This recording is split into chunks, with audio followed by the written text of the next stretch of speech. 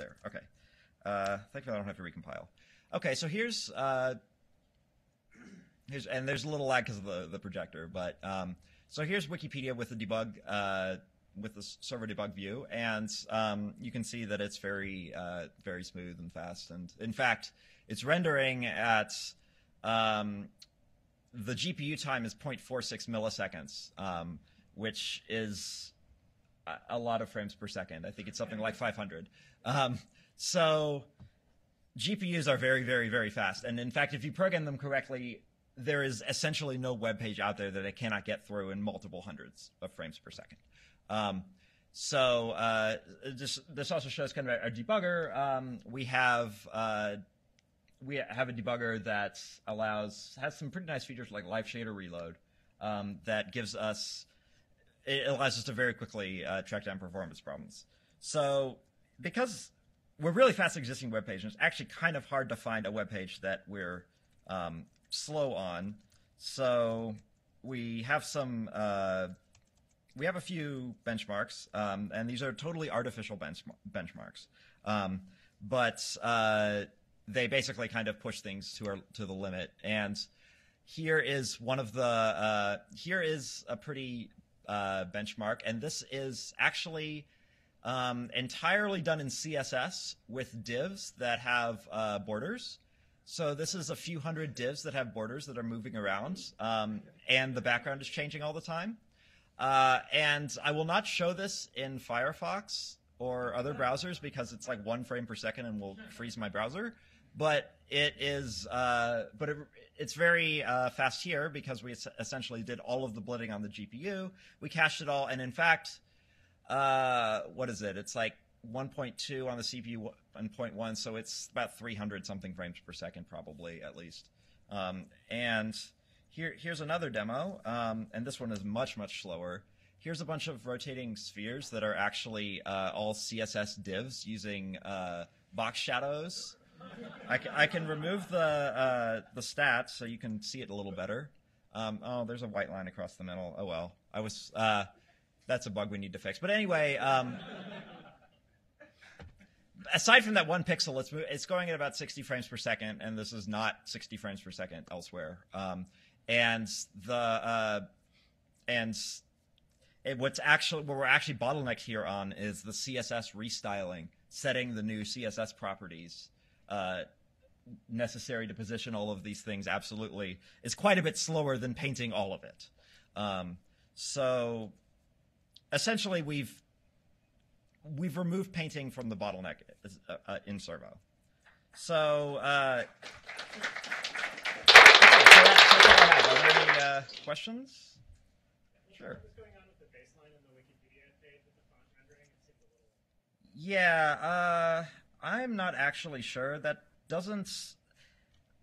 may have been an issue with that may have either been an issue with our shaper or with our pixel snapping code. That's one of the things we're picking bugs out of right now. Pixel snapping is a whole area I didn't get into, but CSS has these tricky pixel snapping rules that are actually kind of not even spec'd, and you kind of have to reverse engineer other browsers. And we're still picking bugs out of that in Webrender. That may have been some of it. It also may have been high DPI issues. So it may be that it's detecting the high DPI wrong in pixel snapping in some weird way, but that's basically what that is. We don't have subpixel positioning yet at the moment, which doesn't matter on high DPI, but it can matter in lower resolutions like this. Anything else? Sure. Are techniques that modern web developers are using to speed up performance of their website, is that going to cause backlash, per se, as this type of stuff becomes mature? So I guess, are techniques that people are doing now to make it faster, are they going to bite us later when we have these optimizations? That's a very good question. I don't. The question was, are the techniques that web developers are using now, are they going to cause problems for this new sort of rendering architecture? And they will not cause problems. So in particular, there is one technique that is often heard as performance advice that is very kind of specialized to existing normal painting backends, which is animate transforms and opacity. People say don't animate margins, don't animate absolute positioning because that's slow, causes repaints, can't be done on the GPU. Well, that advice is kind of obsolete with Webrender because everything is done on the GPU. We do full repaints on every frame. We don't really have this distinction between things that can be done on the GPU and things that can't. I don't think it will hurt us. It shouldn't hurt us. I mean, it's a slightly more annoying way to do the same thing. Like now, absolute positioning is something that's viable it should be about the same speed as transforms. So it's kind of needless developer pain, but it shouldn't hurt us in terms of our performance. It shouldn't be a problem. Mm-hmm. You said you're using a vertex shader to do the fast clipping. Mm-hmm. Is that using alpha blending or some other technique? So the question was, do we use alpha blending to do the clipping? And if I understand you right, so for the main clipping where you're just clipping a rectangle to a rectangle, we don't actually need to do any per pixel stuff at all. All we do is we compute the new boundaries of the rectangle, and then we take things like the texture coordinates, the color coordinates, and do bilinear interpolation to figure out the new ones. So it's basically just taking vertex to vertex clipping. There is a more complex one, which is rounded rectangles. When you have like rounded borders, then we actually have to compute an alpha mask and do that in the fragment shader. But that's not a problem. It's a slightly different mechanism. Yeah, I've done the alpha masking.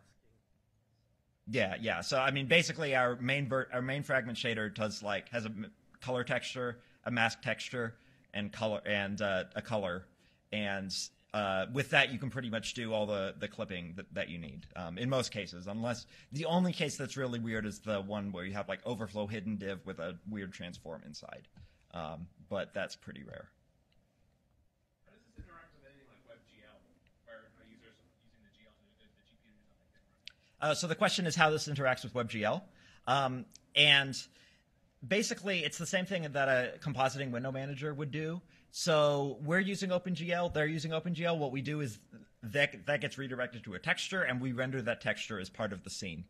It's just kind of an opaque thing that we render as part of the scene. We do have WebGL support right now. It's not as fast as it could be because to make multiple GL context fast, you kind of have to do like OS specific stuff that we haven't done yet.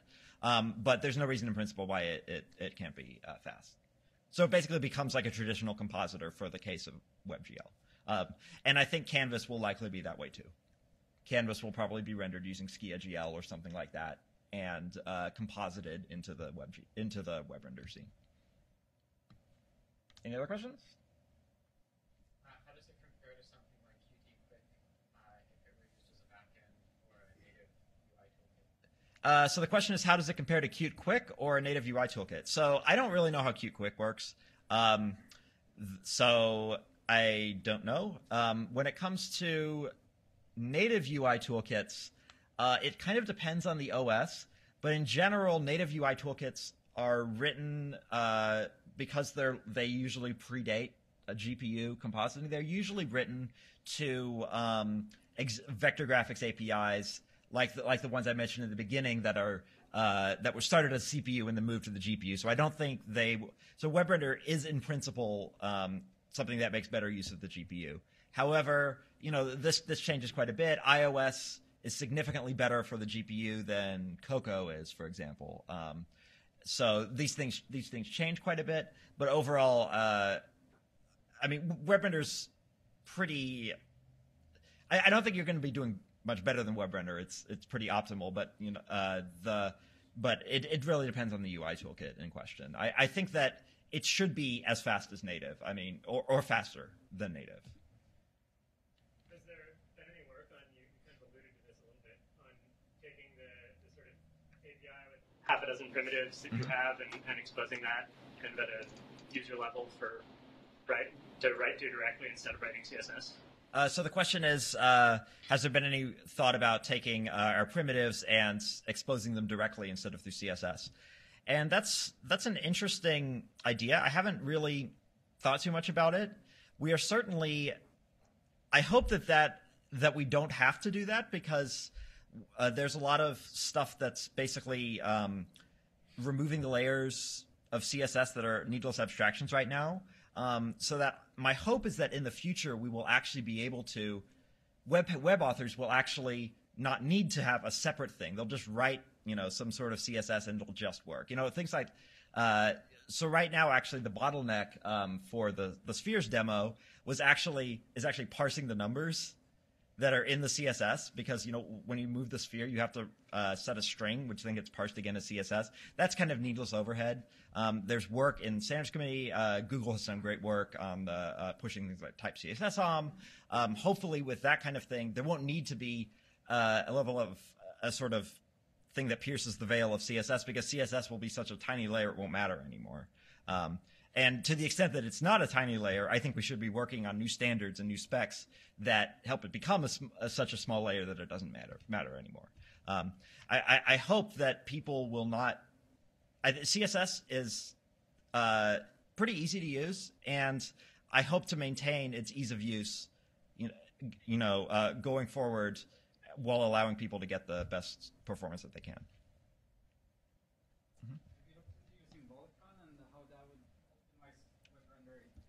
Yeah, so the question is, have we looked into Vulkan? And that's actually great, a great question. We have had Vulkan in mind from the beginning.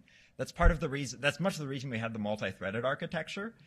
So the plan tentatively is we have all these worker threads that are building batches. Right now, they have to serialize and push everything over to the GPU thread. In the Vulkan world, ideally, they would be able to directly insert into command queues, and we wouldn't need that separate thread. All of the node compilers just insert into the command queue directly, which would eliminate some synchronization overhead. So yeah, I'm pretty excited about what Vulkan can bring. Also, less buggy drivers would be wonderful. And Vulkan promises less buggy drivers because they're much smaller. Anything else?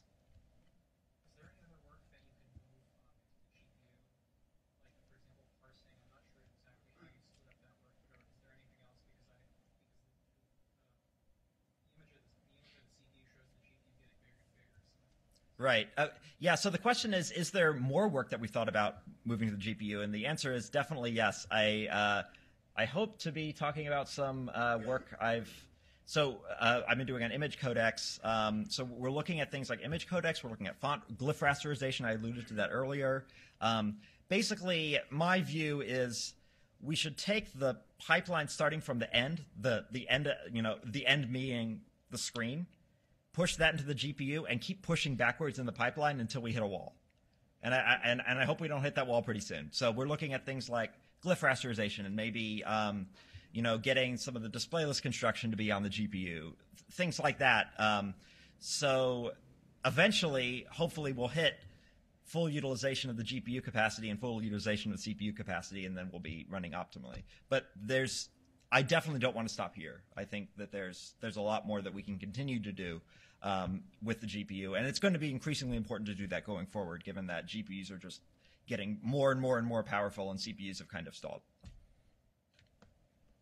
Anything else? Okay, great. Well, thank you, and I'll be available for questions afterward if anyone wants to talk. Thanks.